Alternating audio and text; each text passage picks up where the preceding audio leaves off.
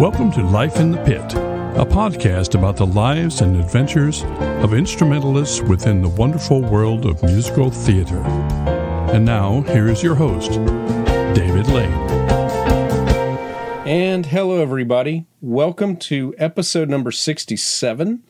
It is great to be with you once again, and I hope that everybody is doing well.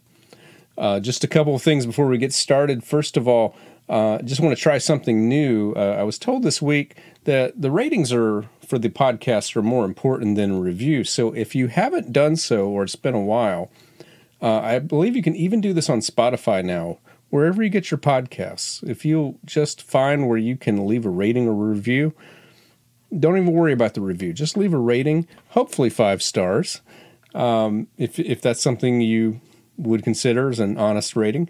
If you would go ahead and do that, we would just love to get those numbers up. And we're very thankful to all of you who have done so already. And also just wanted to mention, and you'll find a link in our show notes to Fonz. If you have any kind of a studio, whether it's music or whether it's yoga, martial arts, academic tutor, fitness coach, Fonz has a system that will make your life easier. And if you're spending more than a few minutes per week on your business with administration work, definitely check out Fonz. And there is a 14-day free trial that you can get through the link that's in the show notes. That link is also on our website at lifeinthepitpod.com.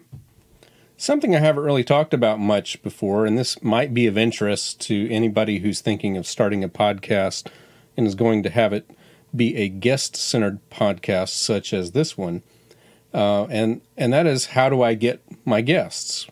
Well, the majority of the guests on probably the first 30, 35 episodes were people that I knew, or they were people that my friends knew.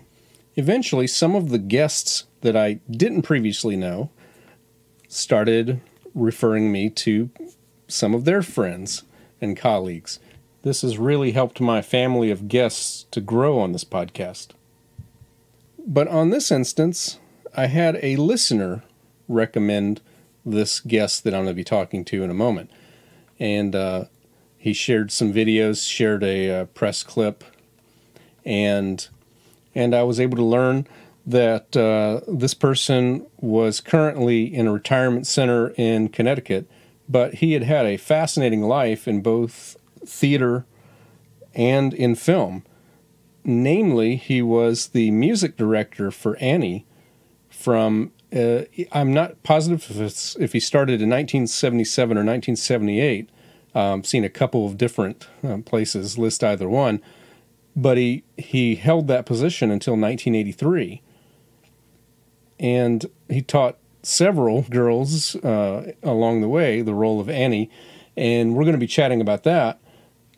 He also is the dance music arranger for the critically acclaimed film All That Jazz from 1979 that stars Roy Scheider and is directed by Bob Fosse. And in addition, if you watch that movie, he's in the movie as the pianist in the rehearsal scenes. So those are 2 major projects, one in film, one in theater. And so I want to thank the listener who recommended me to this guest. And just so you know, I would normally never do this. I would never mention the name of a listener who had any message to me that was sent privately without their permission in advance. However, my guest, Arnold Gross, mentions this person by name, and that is, his name is Bob Marks, and he is a singing coach from New York City. And Arnie wanted me to promote his book, and that book is called 88 Keys to Successful Singing Performances. So I'll also mention that once again at the end. But Bob, thank you for introducing me and Arnie, and we had a great chat that I recorded, and so now I'm going to present that conversation to you. Here is Arnie Gross. So it's my pleasure today to welcome Arnold Gross onto the podcast. Arnie, welcome, and thank you for taking time to chat with me today. Thank you. It is my pleasure.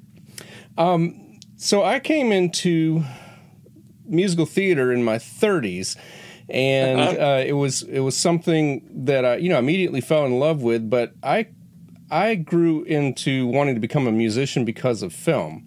So it's really a great pleasure. It's like past and present selves, are getting a thrill to talk to you, because you've been in a critically acclaimed, multiple Broadway shows, but also in a critically acclaimed film with All That Jazz. And I look forward to just chatting about those two sides, those two experiences, in a great creative decade like the 70s. So, sure.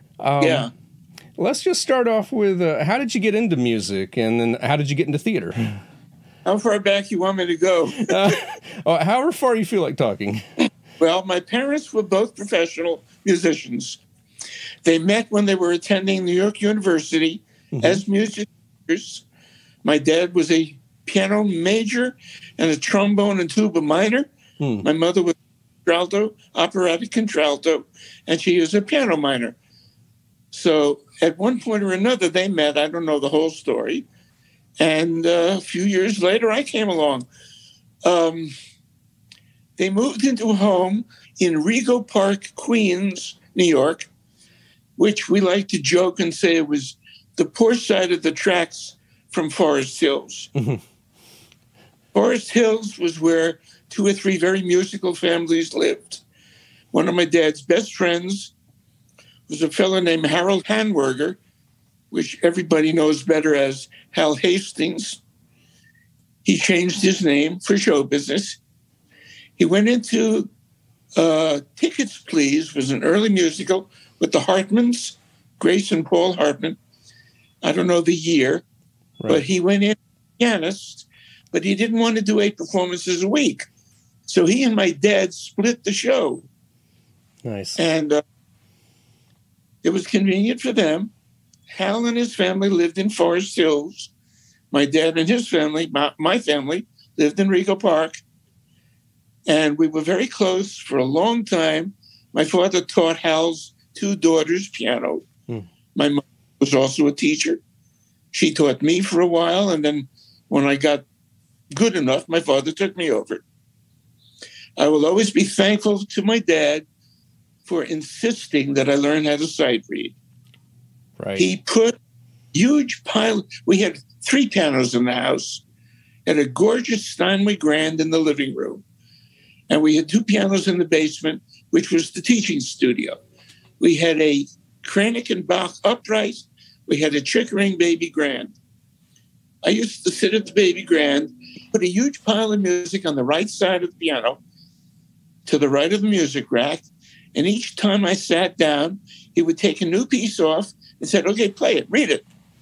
One piece after another, I could not go back and correct mistakes. He insisted that I get it right as much as possible the first time. And he forced me to sight read.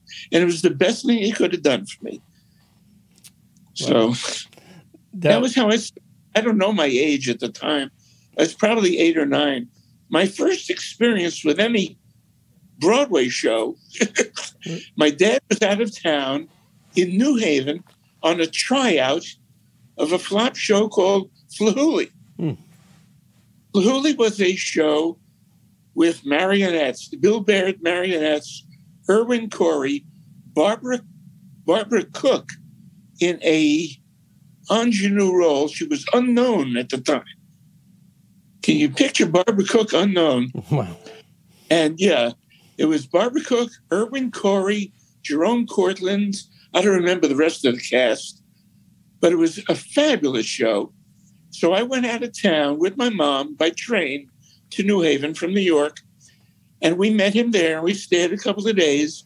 I saw the show. I was introduced, and I shook hands with all the marionettes. And it was the best experience I could have had. I literally fell in love with Broadway. I got home. I had the cast album. I memorized every note of the orchestration. I could tell you what instrument played what in every part of that show. My parents realized right away that I was doing something a little unusual, and they nurtured it, and that's where I came from. That's the whole story. in a nutshell. Nice. Did you go on? Did you have professional training in arranging and orchestration and composing? Yes and no. I did. I had professional training in piano. Mm-hmm. I was an oboe and English horn major at Manhattan School of Music.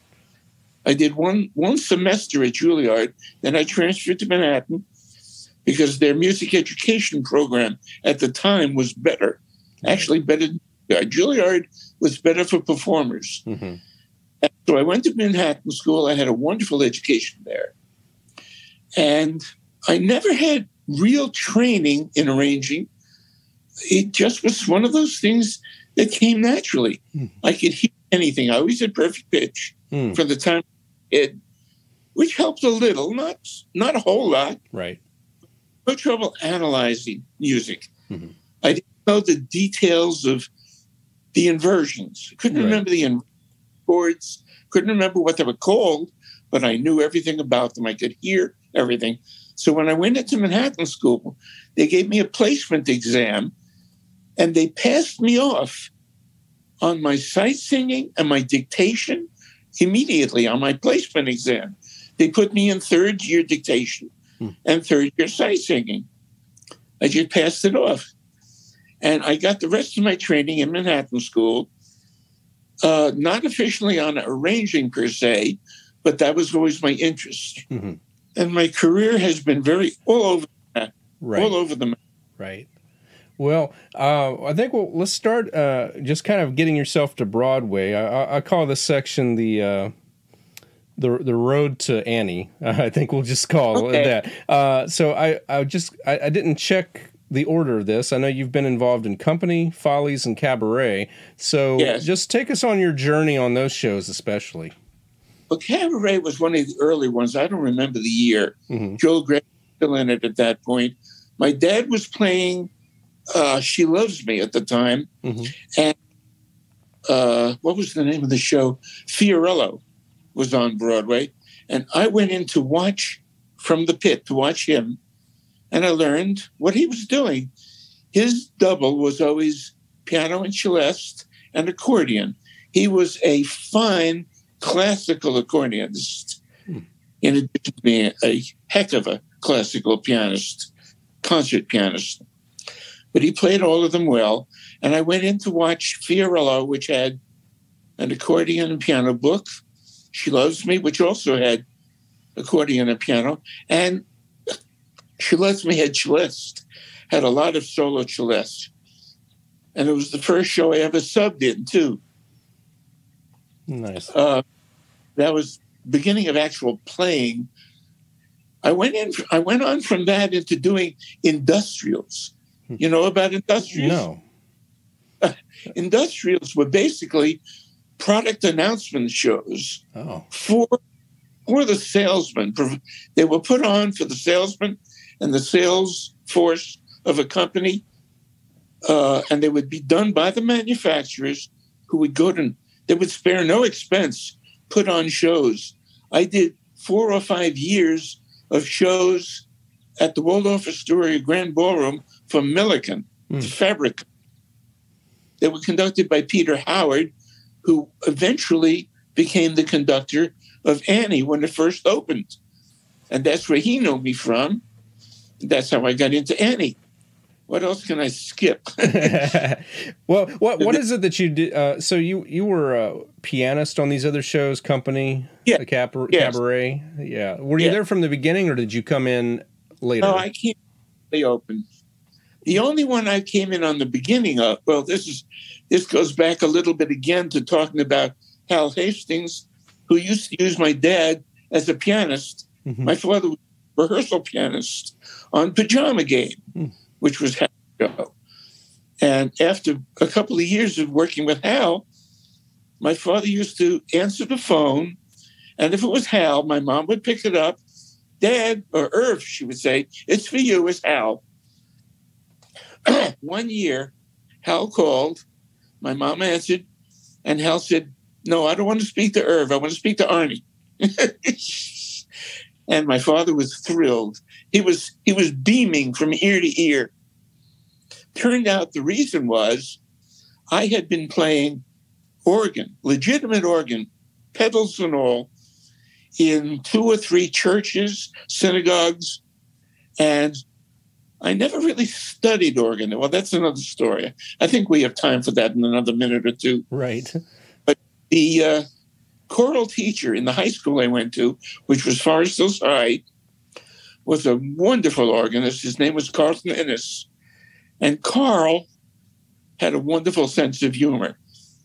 We did a show in play production in high school, which called for organ music in the second act. Off stage, you're supposed to hear an organ playing "Oh, Promise Me," which was one of those tunes which was always used at weddings for years and years, a chestnut. And they always used a recording. And Carl said to me, "Arnie, why don't you play it on the organ? We have a Hammond organ here." I said, "I've never played organ." He said, "It's easy. I'll teach you in 5 minutes." He sat me down. He said, "Look, there are 2 manuals. The bottom one is called the Great Keyboard because it sounds great. The upper one is called the Swell because it sounds swell." And then he told me about the drawbars. Yeah. Do you know about the organ? Told me about the Hammond organ drawbars. He said, the Hammond organ can sound like any instrument in the world except an organ. So that was my introduction to playing organ. And then from there on, he just said, "Okay, sit down and play." Showed me how to turn it on, how to warm it up. And then I learned on my own. But he was fabulous teacher. Nice. My mom and dad, both at one point or another, both my parents taught at Forest Hills High. Not at the same time. That would have been impossible. My father was the first one. I was in the school. I was playing saxophone, alto sax, and when they auditioned for the band, the head of music there, Milton Fink, who was a bassist, auditioned me, and he said, "You play very well. How's your sight reading?" Well, me? Sight reading? I had no trouble because of all the piano. Right. So he gave me some music to read. I sight read them on sax. He was very impressed. He said, "How long have you been playing?" I said, "A week." I didn't know anything about sax before that. My mother had played saxophone in high school. Mm-hmm. She still had her old Buescher alto. It was in pretty bad shape. We fixed it up. I played it. So I learned how to play sax. She was my first saxophone teacher. Mm-hmm. And I went on from there to play oboe. I played first oboe in the Old City High School Orchestra. Got a Doris Duke scholarship on oboe. I was having so much fun, I can't tell you. What year was your first Broadway show? Just kind of get an idea of the time here.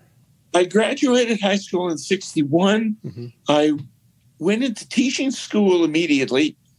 Before the Broadway story, I got to tell you one other short one. Oh, sure. Started teaching school. I taught from 1961 to 1965. In 1965, I got a phone call from a very good friend of mine who had been at Manhattan School of Music. His name was Bob O'Brien, which is not important, but he called to say, I knew he was in the Army band program. He called me up. He said, "It's 1965. The government is going to be suspending teaching deferments. So even though you got a deferment now, you could be called up and you could be pulled into Vietnam." 1965. He said, "I'll tell you what, I'm going to bring you up." He was assigned at that point. He was an arranger, a fine arranger. He was assigned to West Point. So he brought me up to West Point, set up an audition with me, with the colonel, Bill Schempf. Don't try to spell that one. Bill Schempf, he auditioned me, and at the end of the audition, talked to me after a while. Oh, he told me to bring some scores with me that I had done. Well, I hadn't done much at that point, but I brought what I had. He looked at them. He said, "I'm going to give you a letter." And he had it typed out. The letter basically said, if I'm drafted, I present this letter to the draft board, and they will turn my 2-year draft into a 3-year enlistment.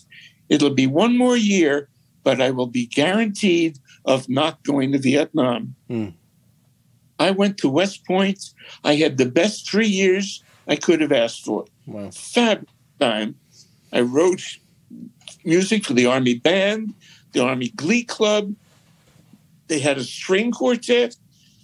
I had a marvelous time there. That's where I really learned what I was doing. And while I was there, the Glee Club used to do the Ed Sullivan Show every year. I did an arrangement for the Ed Sullivan Orchestra, for Glee Club and Orchestra. And Colonel Shem conducted it, but he had me conduct the rehearsals. First time I ever did it. It was a lot of fun. I enjoyed it. And that's basically how it all started. Wow. Well, that's fascinating. That's definitely a crash course, and there's so many stories like that. You know, the Beatles. You know, all those days in Hamburg. You know, I may be getting the German city wrong, but you know, it's like all those days. You know, all that work, and so West Point was kind of that for you. I have a kind of a theory. You know, just. You know, I'm not. I haven't been into theater for very long, but it seems like the time that you came up, I kind of call this between West Side Story and I don't know, maybe Evita. We'll just say between West Side Story and Evita, I call that the Baroque era of theater. and the reason that I say that is like if you think about the Baroque era in classical music, you know, or you know, concert music. Yes. Pushing the envelope, complexity, harmonic complexity, counterpoint. Single-handed. Right. To me, it's interesting. Bach is like maybe the only composer ever mentioned as a candidate for the best composer ever who, when he died, everyone said, well, we need to do something different. And so simplify. Yeah, simplify is right. Right. But that whole decade, or really the 60s, especially the 70s, you know, I think about in film music, you had composers like Leonard Rosenman and Jerry Fielding and Jerry Goldsmith using 12-tone rows in their scores. Goldsmith is underrated. Oh, yeah. So underrated. Yeah. People don't remember his name. Right. Unless you're in the business. Right. Great composer. And then, you know, in the world of rock, I don't think we've ever had such complex music, you know, Gentle Giant, Pink Floyd, yes, Rush. You know, these are things you just don't pick up a guitar and start playing along with. I shouldn't say this, but I never really followed rock. I never really listened to it. Right. And even though sometimes I hear things and I'm amazed by what I hear. Right. I just do, what's the opera Pink Floyd did? The Wall? No. Well, they did The Wall, and then the Who did Tommy. Yes. It was The Wall that I heard. Yeah. I was amazed by what I was hearing. Right. You have Superstar and some of the other things. Incredible writing. Right. Well, and also, you know, just a little, as a film music fan, Michael Kamen got his start writing for that, and I forgot the guy's name, De Laurentiis, the guy who directed or produced The Dead Zone. He was a fan of The Wall and says, I want that guy to write the film music. And that was 4 years later. Yeah. How people get into things. It's amazing. Yeah. Nice. Tell us about getting a job with Annie. Were you there from, I wasn't able to find out. Were you there from the beginning or did you come in later in the process? Came in near the beginning. Mm-hmm. Peter Howard, musical director. He brought me in, I would say the middle, maybe 6 months into the show. The first Annie, I think, was still there. Mm-hmm. I'm not positive, but I think so. And I did the rest of the run from their house. Wow. 7 years, whatever it was. And when Peter left the show, I did the last 4 years or something like that by myself. Wow. Nice. There's a lot of actresses played Annie during that time. What are some of your most fond memories? My favorite Annie, and I mean, I'll say this, but a lot of people are going to hate me for it. Sarah Jessica Parker was the actress. She could hold the audience in the palm of her hand. She was incredible. The others didn't act as well as she did. She was not the best singer, but she was good enough, and she was wonderful in the role. We had great things happen in that show while she was there. We had Dorothy Loudon had just left the show. Marcia Lewis came in as Miss Hannigan, but we had some great people in that show, and I had a ball. Right. Well, for me later on, it was interesting to find out that Sarah Jessica Parker, that's really where she got her big start. I'm of the age where I first came across her in the movie Flight of the Navigator, and I didn't know who she was at the time. I knew her by name in the Steve Martin movie L.A. Story. Yeah, that's fun. Most people know her from the show, the TV show, Sex and the City. Yes. Most people know her. Yeah. It was not her best effort, but that's where she made her name, really. Right. And then Matthew Broderick, who surprised me. I never realized he could dance and sing. Mm-hmm. He's marvelous. Did you see The Producers? Yes. He was so good in that; it was incredible. Mm-hmm. And if I'm not mistaken, aren't the two of them together in currently in Plaza Suite? Yes, they are. Mm-hmm. I would love to see it. I can't get into the city. I'm stuck here. That's all right. So just taking Sarah Jessica Parker as an example, or any Annie, what is it like for them to come in? They don't know the book at all, and you get to teach them from scratch. What's that process like? No different from teaching anybody else. Mm-hmm. Some of them know some of the music. Songs like The Sun Will Come Out Tomorrow, everybody knows, on the show or not. But Charles Strauss wanted it sung exactly certain way. And the problem with what he wrote for the children in that show is that it really went up too high. The range was much too high for children's voices. But they never changed it. Martin Charnin liked the way it sounded, and they kept it that way. So when we had children come in to audition, we had to push them up. And we never let them hurt themselves, but it was a stretch.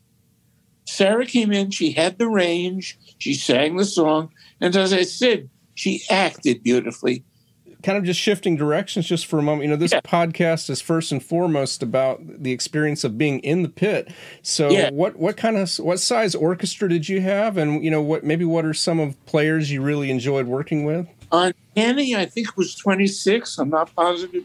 Mm-hmm. I would have to count. There were 5 reeds, 3 trumpets, 2 trombones, the second trombone, double tuba, 2 plectrums, 2 guitars, upright bass, 2 percussion, and strings, 3 violins. Actually, one was a solo. The first violin, Herb Sorkin was a great player, he had a solo violin chair. There's a lot of solo violin and a lot of solo cello in that show. It was a period sound. And they tried to make the orchestration sound like the 30s. Mm-hmm. And for that they did. They were pretty good. Did you work much with the orchestrators on the show? Did you have to have any collaboration? Okay. No, after that was all done. Mm-hmm. Nice. I have just the 26 pieces. I'm just imagining what a Broadway producer would say now if he said like a 26-piece orchestra. It's just kind of evolved over the years, it's trending smaller, Well, still up in that size, depending on the show. Mm. Some of them are smaller because there's so much electronics. Right. You have a drummer who has electronics. Right. He's heads with all kinds of sounds. Mm-hmm. But there was a lot of it. There was a lot of it. It was beginning. I was one of the pianists on Cats when it opened. Mm. The original pianist was, now I can't remember. The conductor at the time, I think, was Stan Lebowski, I think. Mm-hmm. Not sure. And he brought me in as a keyboard player, and I had to learn my way around the synth. I never played one. They had synths called Cat 5, was the name of the. Never knew one. I never saw one. Wow. I was the first on my block with a computer Mm-hmm. in I don't even know the year. Look up the TRS-80. Right. Right. You remember that?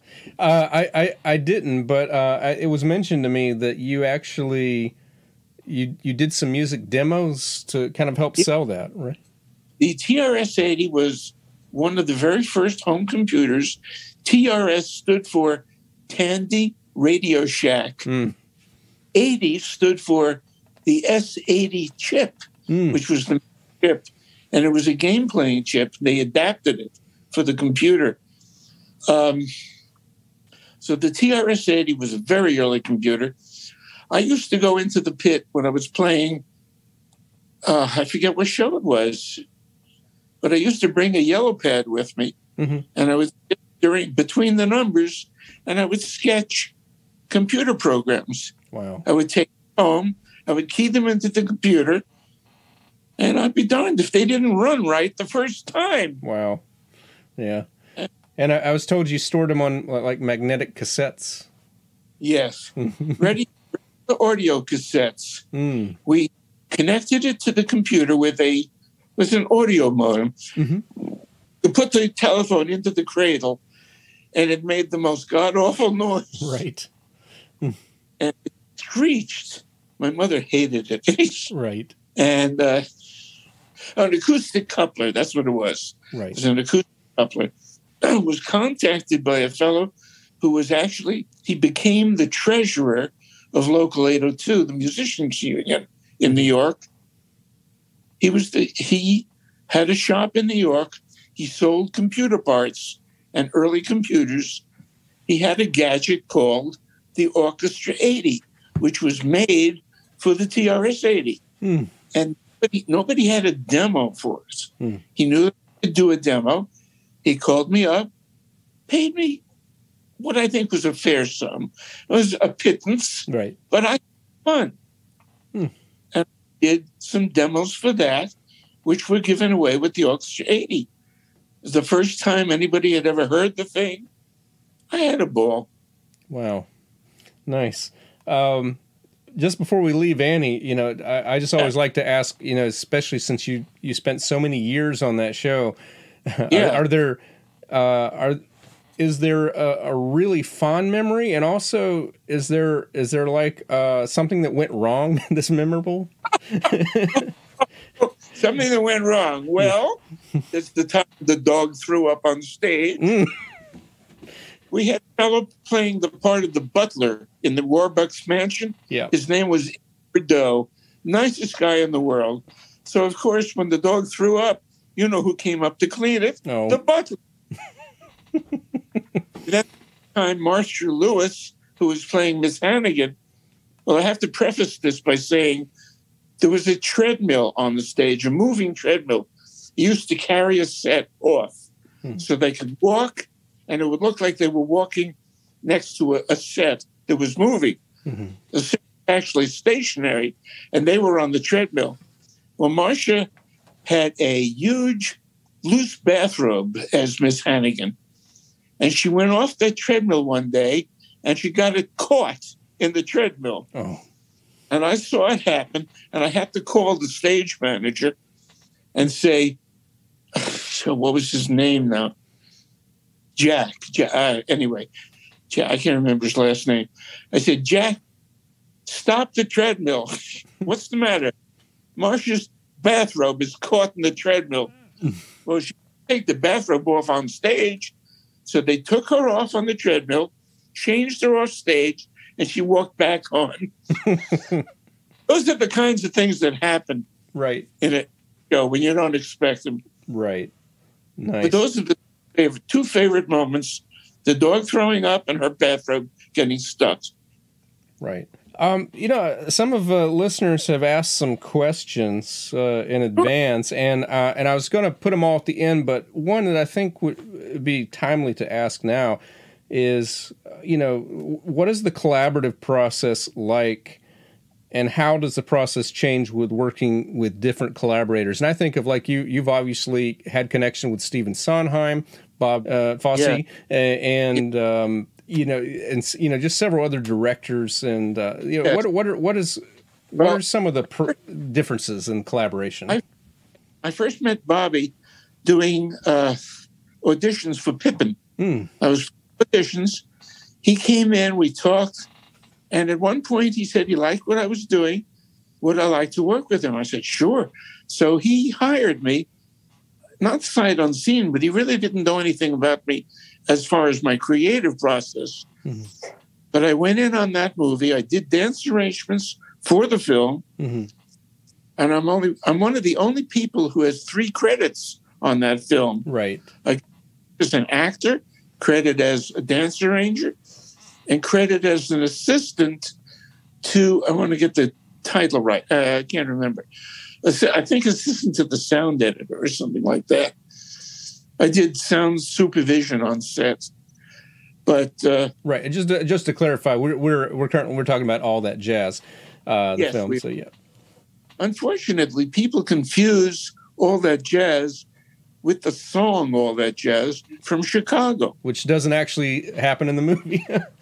Oh, and the funny thing is, I am now in an assisted living facility in Waterbury, Connecticut. The head of the programming division always asks people what they'd like to see.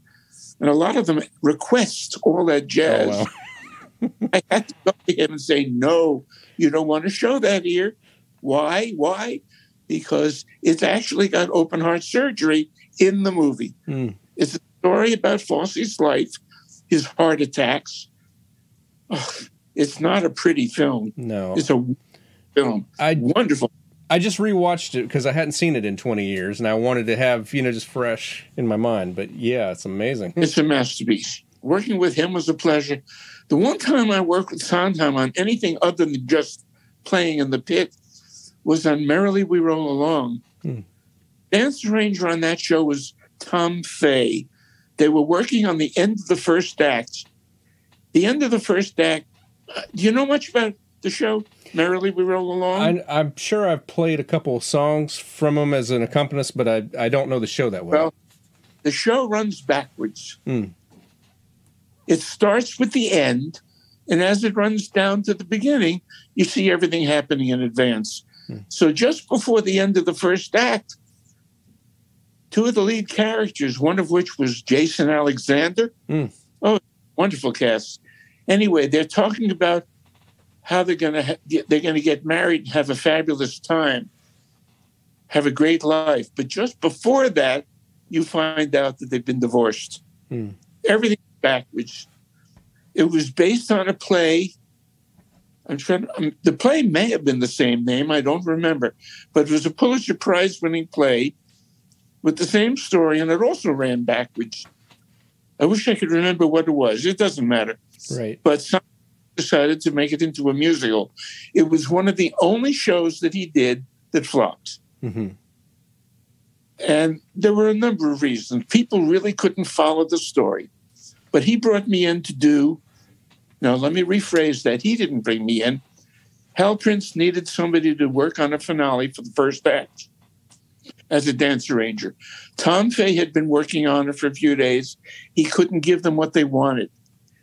So he was not successful at that. Jonathan Tunick was the arranger. Jonathan knew me from a couple of other projects. Jonathan and I used to share a desk at Chelsea Music, which was run by Matilda Pincus. Right. She was the copyist for all the Broadway shows for many years. And Matilda knew me, Jonathan knew me. So when they said they needed a new dance arranger, Jonathan actually recommended me to Stephen, which is how I got it. I went in, I sat, and I watched the end of the first act, and I had tears running down my face. And Stephen looked at me and said, "What's the matter?" I said, "I just got divorced." The timing was terrible. But I gave him exactly what he wanted at the end of the first act. They were very happy with it. It stayed in the show for quite a while. I don't remember if it did at the end. But Jonathan and Stephen loved the dance arrangement that I did so much that if you listen to the overture, most of the dance arrangement that I did at that point in the show is in the overture very Latin feeling, kind of like a Perez Prado mambo. Very out of character with the rest of the show. Tom has got the credit on the album as dance arranger, but I don't care. Yeah. I get paid for it. I don't care. But, so from that, I went on to do dance arrangements and choral arrangements for other shows. Right. I did a couple of real flops.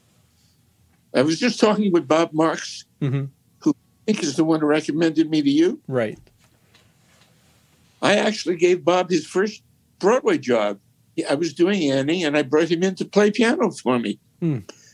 I was hired to do all that jazz, and it took me away from Annie for a couple of weeks, Right. on and off, Mm-hmm. and I needed a job.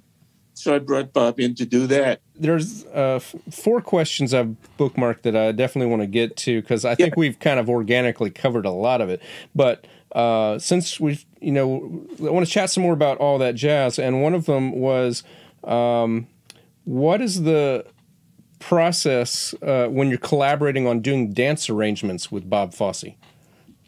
Well, basically, it's basically the same as doing dance arrangement with any choreographer, although there are some who really go overboard, and they'll say to you, now I want the brass to do this. Mm-hmm. And they don't know what you're talking about. If they know what brass are, it's lucky. But Fosse was really very well-versed in music, very well-versed. And if he said he wanted flutes, he meant he wanted flutes. Right. My favorite work on that film was what he calls the hospital hallucinations. 3 women in a row. Each one does a solo dance. Yeah. They were the 3 hospital hallucinations. And they would we took old songs, I don't remember what they were anymore, and we did new arrangements of them, almost in a ballet form. Mm-hmm. He told me basically what he wanted and left me very free to do what I wanted musically. And then he worked with it.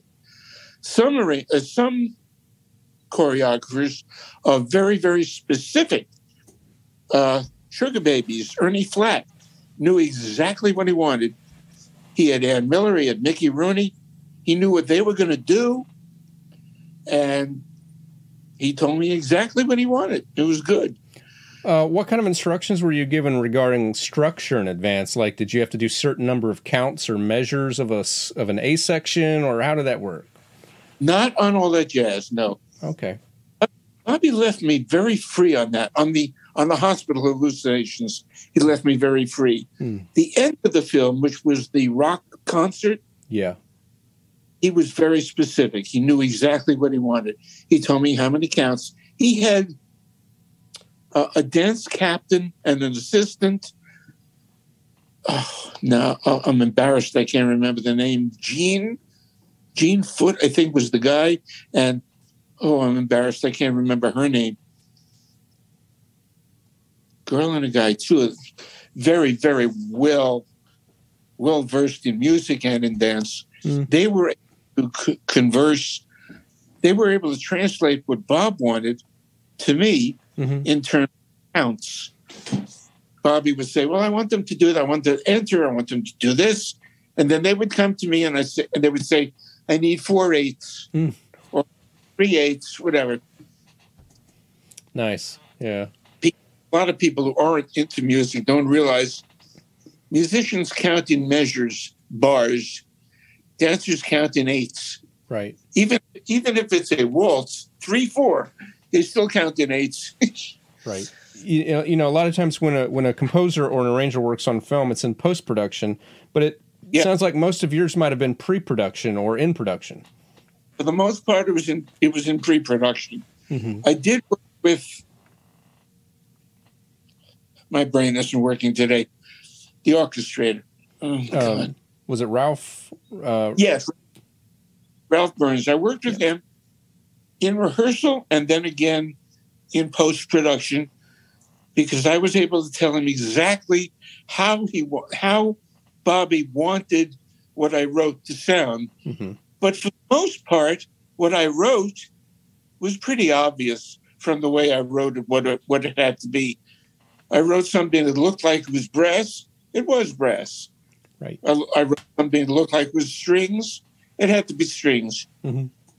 So it was pretty easy for Ralph. But he did a great job on that film, of course. Right. Nice. I was recently watching that film, and I was kind of curious about your experiences as an actor. And the first question I had was it as hot as it looked?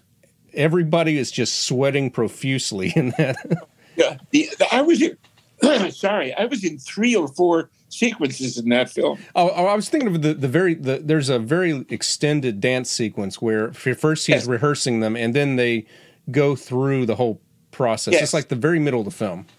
Yeah. Well, the beginning of the film is what they call the cattle call. Right.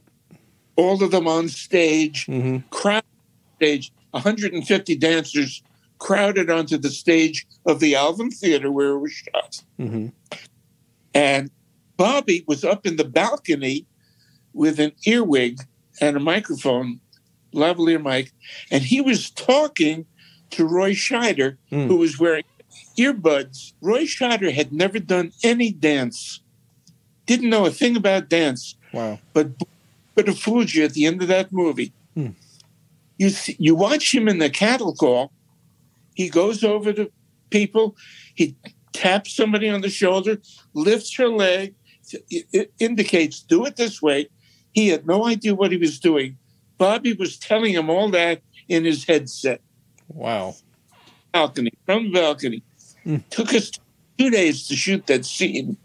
Yeah, I was just thinking, I guess I'm from the South where, I've as long as I've been alive, air conditioning is a way of life. And, yeah. And I was just looking at like all those rehearsal scenes. It's like, you could tell like there's no air conditioning. People were hot, and so forth. No, in fact, they would go around and spray us to make it ready. Look like we were ready. Nice. Actually, yeah, we weren't hot.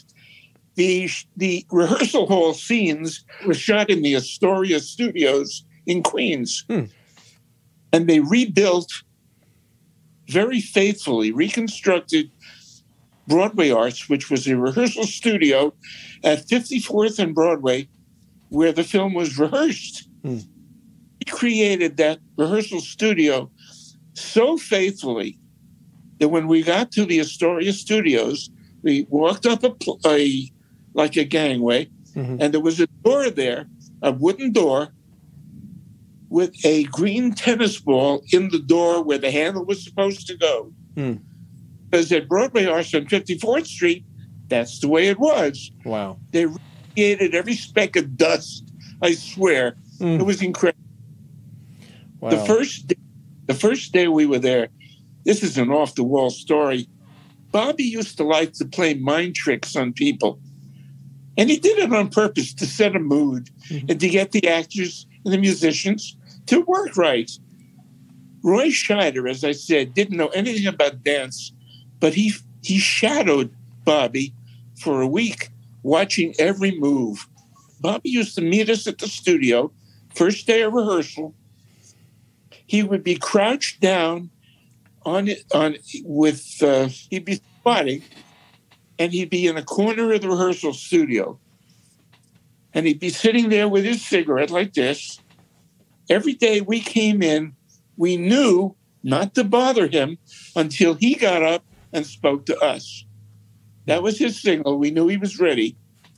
We got to the Astoria Studios. We walked in, and there he is in the corner, squatting down with the cigarette. We were quiet. We came in. There was rain coming down on the outside of the windows on the set. It was an illusion. They had water coming down to look like rain. It was dark outside the window, all to create a mood. We walk in, and all of a sudden, he stands up. It wasn't Fosse. It was Scheider. Wow. He created a scene for us. That was the kind of director he was. He got exactly what he wanted by playing a mind game. He really did. He was great at it. Wow, it's quite a fascinating experience, especially having just recently watched that. You know, it's and it's a great film. But yeah, it probably just worth, especially for like younger listeners. I know I've got some high school and college students. It's like it's an edgy film. But it's a very well made film though. It's very well made. It's very dark. Yep. It's very, very well made. Yeah. Let's see, just a few other questions I'll kind of I'll throw in here. One was, the way it was asked was, do you have a wish list of productions that you didn't get to music direct but you wish you had? And I'll just add to that, are there music, so are there also musicals that you just really love that you were not involved with? Yeah, West Side Story is one. Mm-hmm. Fiddler on the Roof is another one. Mm-hmm. I had nothing with either one of them. In fact, they were both conducted by Charles Jaffe, who was another friend of ours from my youth. Mm. Charles and Hal Hastings used to live in Forest Hills. Right. And my parents and the Jaffes and the Hastings, Hanweigers, were very close, spent a lot of time together. And Charles conducted both of those. I wish I had done them. It didn't matter if I conducted them. I just would have liked to play them. They were such great shows. Mm. But, there are a lot of good shows. Right. One of my favorites that I never got to conduct is one that most people don't remember. It's called Baby. Mm-hmm. You know Baby? I don't know that one. Very unusual show. It was conducted by Peter Howard again, who was the original conductor of Annie. Mm-hmm. He brought me in to play keyboard before I had a chance to play. The show closed. Mm. I'm just also curious, music, obviously the style has changed of musicals over the years. Oh. Is there anything, though, in the past maybe 20 years that has stuck out that has surprised you that you really enjoyed? Yes, Secret Garden. Mm. I liked that. I watched it. I never played it. Right. I saw it from the audience. Mm-hmm. I thought that was a fantastic show. Yes, it is. This is sacrilege. I'm not crazy about Andrew Lloyd Webber. I've heard that before. That's okay. I'm sorry. No. I saw Cats from the front. Yep. I saw it from the basement, from behind stage. I'm just never crazy about the show. It was a very well done show. Yeah. It deserved every accolade it got, but it was not my favorite. I never saw Evita. Mm-hmm. I never saw Phantom of the Opera. Mm. I did Phantom of the Opera in Summerstock in Connecticut. Yeah. But I never saw it on Broadway. Yeah, I've heard things like that about Lloyd Webber before. And I appreciate the way you said that. You can respect something without personally liking. Oh yeah, I do respect him. Yeah, I respect good. Yeah, of course. Right. It was just an interesting question. I think you do something like All That Jazz, you do something like Annie, and the question was, did you have any understanding at the time of how impactful it would be even 50 years later? Oh, I did not. Mm. I think the favorite thing that I've done that had to do with Annie, if you go online onto Google mm-hmm. and you look up, it's going to sound strange, Sarah Jessica Iwo Jima. Hmm. Sounds strange, yeah? Right. On Bob Hope's 75th birthday, he did a broadcast from the Iwo Jima in New York Harbor. Yeah.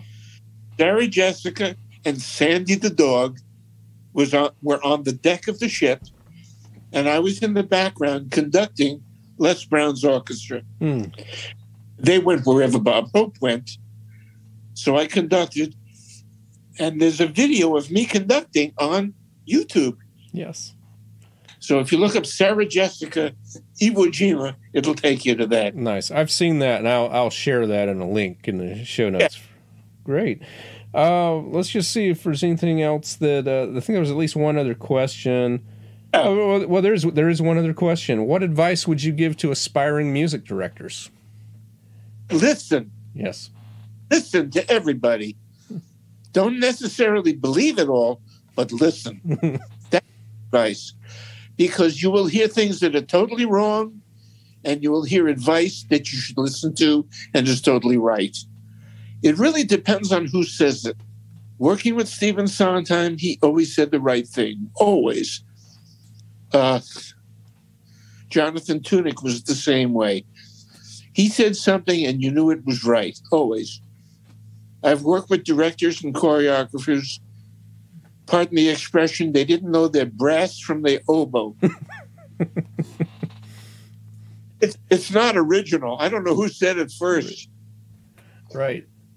I don't know who said it, but yeah, there was some musicians and music directors that didn't know a damn thing. They should not have been in the business. And some of the nicest people to work with were on stage, and some of the worst people to work with were on stage. I will not mention names. That would not be right. It would not be fair. But there was one who used to go out at the end of the show. He'd be the first one out of costume. He'd be changing as the bows finished. He'd already be taking his clothes off. Run off, get out the stage door, and sign autographs. That was one. I will not mention his name. It would not be right. I won't even tell you his initials. And then again, there's the opposite of that is true too. Doing industrial shows was a great experience. They don't do them anymore. If they did, that would be the thing I would suggest for every musical director, every pianist. It was the best education I could have gotten. I'll give you an example. We went to Las Vegas to hire, no, we didn't hire it. The Dodge Chrysler Company hired the convention center at Las Vegas to do a show announcing the new models. Couldn't tell you what year it was. The show featured Tony Bennett and Dionne Warwick. You can't get bigger names than that. I had worked with Tony Bennett once before with the American Symphony Orchestra, and they were doing a benefit for the America-Israel Culture Foundation, Culture Exchange, Right. And Bennett was performing. So were Alan and Rossi. So were, I don't remember who else. It was a star-studded night at Madison Square Garden. And his pianist was late, Tony's pianist. Tony carried the same pianist for years. I cannot remember his name. I'm embarrassed. I knew him. It's just eluding me. Anyway, he was late. He couldn't make the rehearsal on time. And Tony had just recorded San Francisco. Most people didn't even know it back then. I loved that recording so much. I listened to it over and over. Bennett came in to rehearse, and his pianist wasn't there yet. The whole opening of that recording, the whole introduction is just piano alone. And they had orchestra parts, but they didn't have the solo piano part because the pianist knew it. Well, Tony came in to rehearse, and his pianist wasn't there. The assistant conductor with the orchestra knew me very well. I played piano with the orchestra and percussion. And he said, by any chance, can you sight read this? I said, I don't have to sight read it. I know the recording. I know every note of it. I'll play it for you. I did. I played it from memory. Tony was amazed. Years later, when we did this industrial in Las Vegas, he saw me. He remembered me. He called me by name. I couldn't believe it. With all the people he worked with, he remembered my name. And it was such a joy to work with him. He was so good. Anyway, yeah, there are some people you just remember as being great. Yeah. He was one. And then, like I said, there are some people who are impossible. Right. I've had both. Yes. I mean, it takes all kinds. I didn't mention to you what happened to me going into the Army, though. I did tell you that I was the arranger for the West Point Army Band. Yeah. I was moonlighting from the Army, which was up at West Point, Highland Falls, New York, hour and a half from New York. I was moonlighting. I was playing shows at night. Mm-hmm. I was doing KP in the daytime and coming back and doing shows. I went into one called Oh Calcutta. I loved the music from the show. And we had, as the arranging department up there, we had the ability to write anything we wanted for the Army band. Mm-hmm. And it would get paid. So I decided for the marching band, I was going to write an arrangement of the main theme, the opening theme for Oh Calcutta. Mm. And Colonel Schempf loved the arrangement, played it every chance he had. Without telling me, he programmed it for the Army-Navy game. It was broadcast nationwide. Well, we got a call at West Point from the publisher, Robbins Music. You didn't get permission to use our music. You didn't pay rights to use it.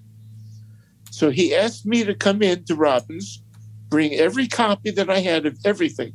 If it was a drum part, a second French horn, it didn't matter. Bring every scrap of paper. I brought it in. I thought for sure I was getting reamed out. No. He looked at what I brought. He looked at the score. He said, this is very good. Do you want to write for us? So I started working for Robbins Music as one of their staff arrangers. Huh. I did an arrangement for elementary school of a song called Sunny by Bobby Hebb. Very popular for a while. And I was written up in the Instrumentalist magazine, which was a magazine for music teachers, talking about new arrangements, good ones, bad ones. I'm sorry, new arrangements, not new arrangers. Right.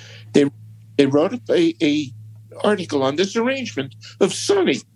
The very first sentence was, finally, an arranger who is not afraid of using dissonance in elementary school. I had the opening of that score had the second clarinets playing in E and the thirds playing in E flat. Nice. It's the kind of thing you shouldn't do, but I did it and it worked. Yeah. Nice. It was so much fun writing for them. Educational market does not pay very well, but I enjoyed it. Right. Arnie, you've been very generous with your time, and I know that we could continue. We could continue for 2 or 3 hours. You'd still have plenty of stories. I gotta put in a plug. Yes. Did Bob published a book? Yes. He's a wonderful book. Okay. So I got to put a plug for him. Okay. All right, and we'll add that title in the post show notes here. And I guess the last question I have would be what is theater life? Do you have theater life anymore, or are you completely retired? No, I'm completely out of it. Theater is in New York, and I'm in Connecticut. Right. It's way too hard for me. I can't even walk much anymore. Right. My knee's bad. I use a rollator wherever I go. I can't do much. Now I read an article that you have, at least in maybe in the few years ago, worked with some local high school on their production. Yeah. I worked with the Canterbury School, which is a private high school in New Milford. Mm-hmm. Very, very good school. Mm-hmm. And they wrote up an article about me on that. I don't even know where. I think it was in the Waterbury News Times or Waterbury Republican. I don't know. It's available somewhere online. Everything is online. Right. You can't live anything down. It's hard to try. Right. I worked with a director named Mattie Dreek. She was a blessing, Madeline Dreek, and her husband Robin was the set designer and did all the construction for the shows there. They had a great department. I enjoyed it. It was one of the only times in my life that I've worked with amateurs. Not the only time, but one of the only times.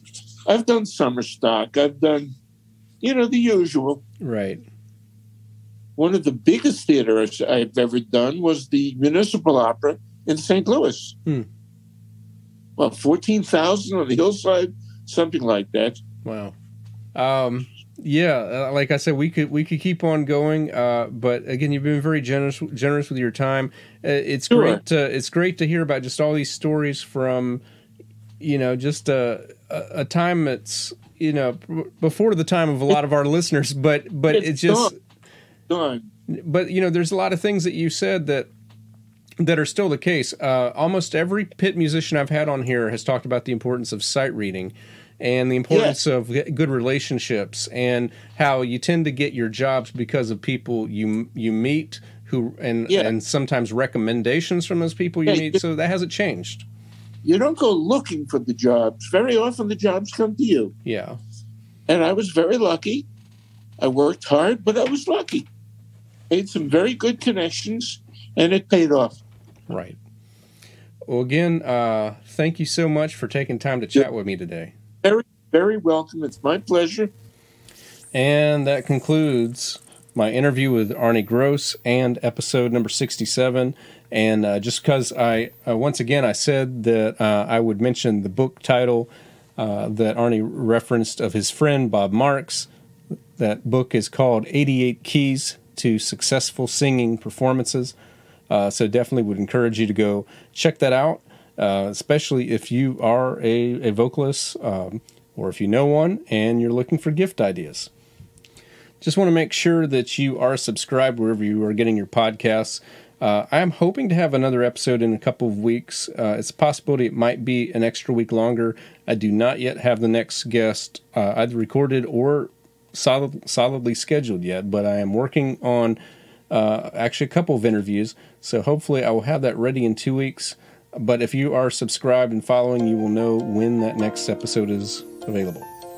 And of course, as a reminder, if you want to follow what's coming up next, be sure to follow us on Instagram, Twitter, or Facebook at Life in the Pit Pod. You can follow me on Instagram at David Lane Music, or on Twitter or Facebook at David M. Lane Music. And a special thanks, as always, to Mark Perolo for his cover art and to Bill Cisna for providing the introduction to this podcast. The theme music is composed and performed by David Lane. You can find out more about the podcast, leave feedback, or leave a donation at lifeinthepitpod.com. Please rate and review wherever you get your podcasts, and please share with your friends. Thank you for listening.